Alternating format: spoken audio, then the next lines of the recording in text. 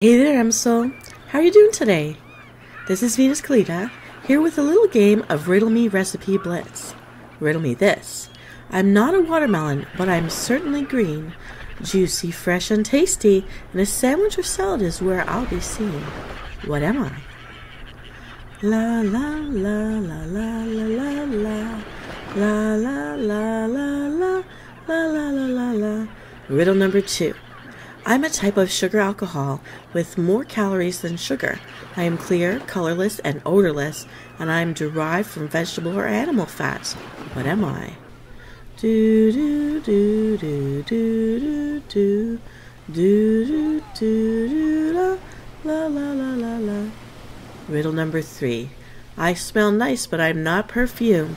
I get put in water, but I'm not dirty clothing. I have a stem, but I am not a wine glass. What am I?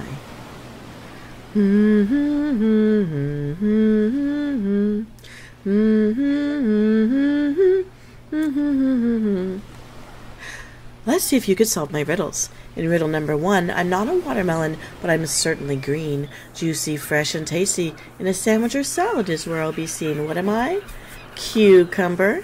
I'm only cucumber juice for this recipe. In riddle number 2, I am a type of sugar alcohol with more calories than sugar. I am clear, colorless, and odorless, and I'm derived from vegetable or animal fats. What am I? This is glycerin. Only glycerin for this recipe. Riddle number 3, I smell nice, but I'm not perfume.